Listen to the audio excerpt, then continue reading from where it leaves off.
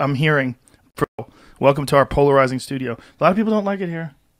A lot of complaints, Jamie. Yeah. This is what I'm hearing from people that read the comments. Folks, relax.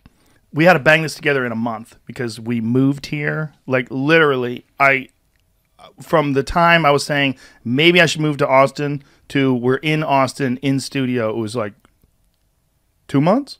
Less. Less. I think it was 6 weeks. 6 weeks. So all this was created.